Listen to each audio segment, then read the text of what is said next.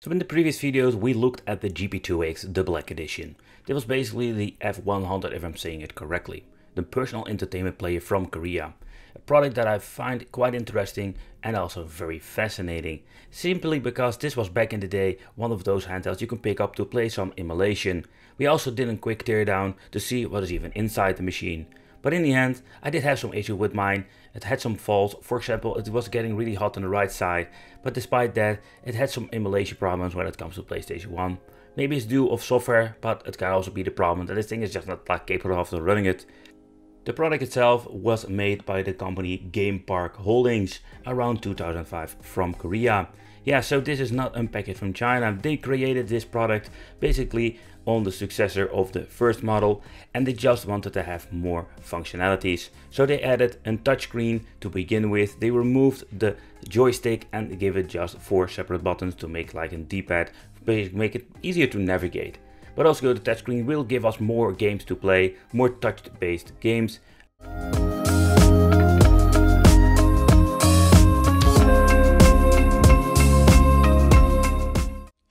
And these are like one of those handhelds I just wanted to check out on the channel. If you didn't see the other one, would recommend checking it out.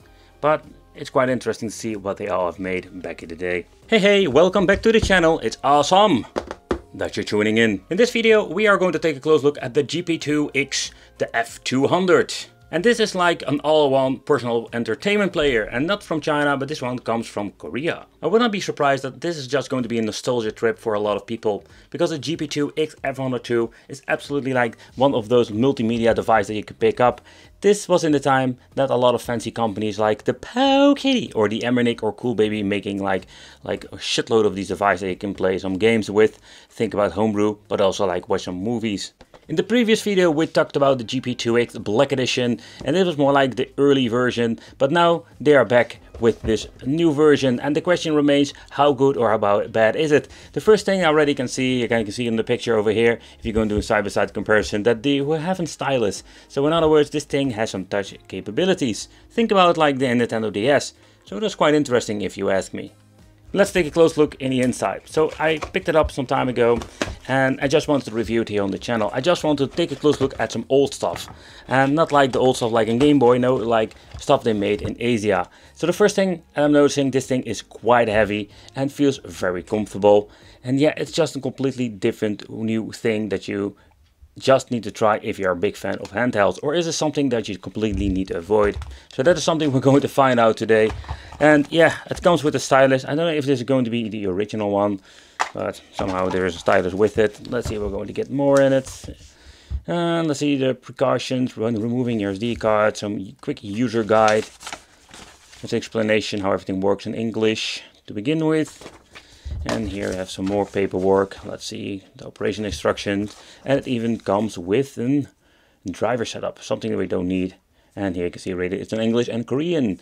Okay, so that's basically what we're going to get inside the box. So let's put everything back in and let's boot up this boy, and let's do a quick overview because I want to touch it, baby, and I want to play some games. So when you're looking at this GP2x, this new model, it looks very similar to the previous one. We're going to take a close look at that later.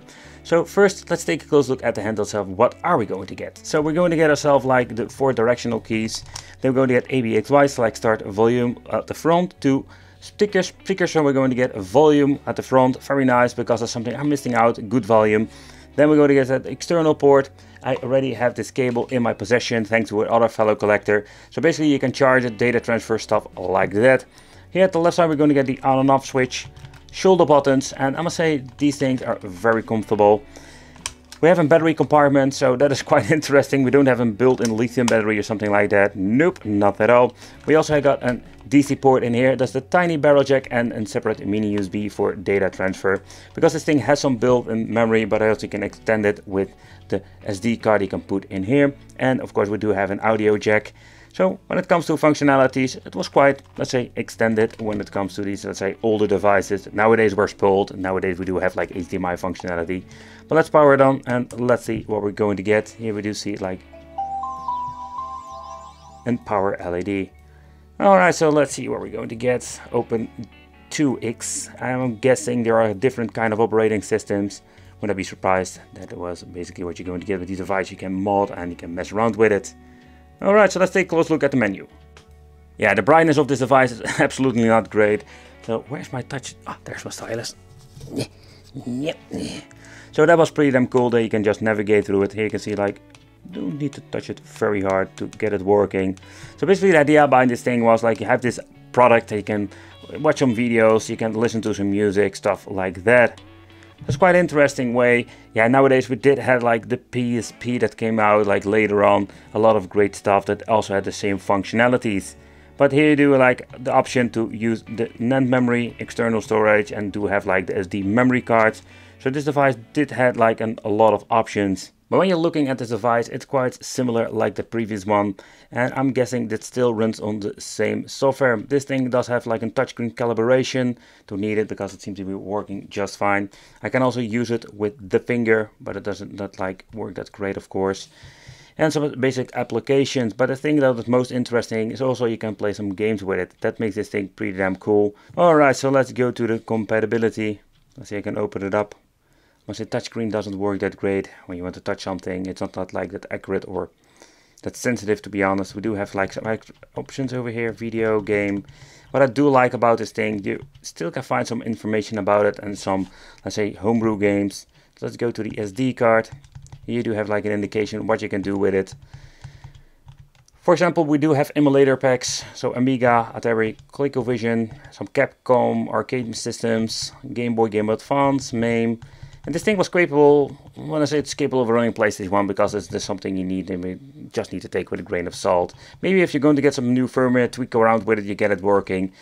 But in the end, I just wanted to show you some gameplay just to see what you're going to get with this device. Okay, so I'm just going to be honest, like when you're running PlayStation 1 and stuff like that, it doesn't run that great. Maybe with some tinkering, but I can tell you, like, it's quite interesting to see that this game actually runs. Do you know how many freaking devices I've reviewed? A lot of my wicked family who follow me around for a very long time now know I've reviewed a lot of these cheap China handhelds, and they all suffer with the same problem. But the combination with this handheld and the Pico Drive emulator, it runs just amazing. And the sound, it's great. But you can see it freezes. And do you know why this is? Because the batteries, they're not super bad or something, but they cannot handle like how much amp it pull from the batteries. I did notice in the past that we did have some issues that they're getting really hot. Maybe get some better batteries, but next attempt, I don't do that anymore, Wicked. Nope. Okay, Wicked, attempt number 2. The thing I just wanted to show you that the game runs absolutely great, and the audio on this thing is cool, man. Like, another thing also, like the separate buttons that needs to be the D-pad. I'm not a big fan of it, but it seems to be playing just fine.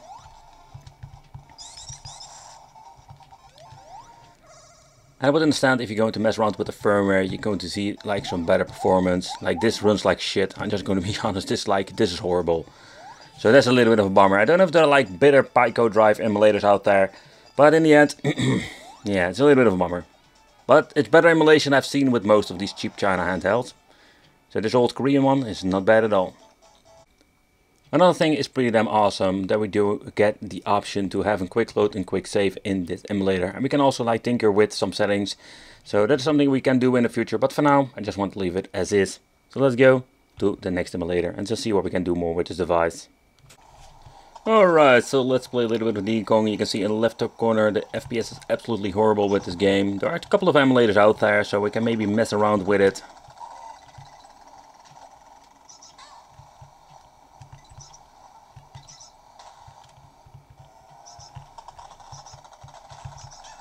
Ah, crap. I really suck at this game.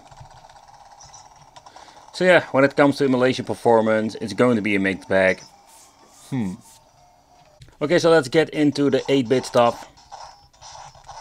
And I must say that this runs, of course, very well. I just got kicked in the face. Okay, it's going to be... No group hacking! Wait your turn, bitch. Punch you in the face. Uppercut! Yeah! But let's be honest, there are so freaking many ways you can play some Famicom. But it's just fun to show you over here. Another part of this was the homebrew games that you can play on here. I think it's pretty damn cool, and maybe there were even some familiar games that we have seen on other devices. but it sounds just funny. So for example, this is more like a Tetris clone, Citrus or something like this. Let's see, created by Elements Interactive or something like that. Oh yeah. And let's see how fancy it is. And that was something that was quite cool for back in the day, that we can like play a lot of these old school games.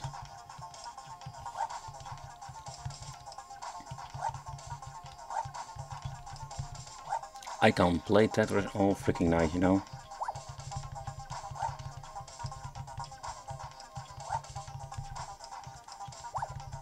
And this thing is filled with all kinds of games like this. Freaking awesome. Okay, but let's take a close look at both devices. So basically this is the first model and this is the latest. So let's do a quick side by side what they changed out. So when you're putting them side by side, you can see like they are very much alike. Though I did some major changes. For to begin with, the display itself. This is of course like one for the touch screen, and that is something the first one didn't have. The first one they went for an analog stick, also with a click beneath it. It's quite interesting. Basically like navigating makes it slightly like easier, so it's quite interesting concept, but they basically use the same freaking shell, and that's the thing. That's a little bit of a bummer here if you ask me. They just improved it, the concept. They didn't add any buttons whatsoever. Of course in the inside there we do have like maybe some minor upgrades, but just on the outside it was a new model, but that's it. It was like a minor upgrade.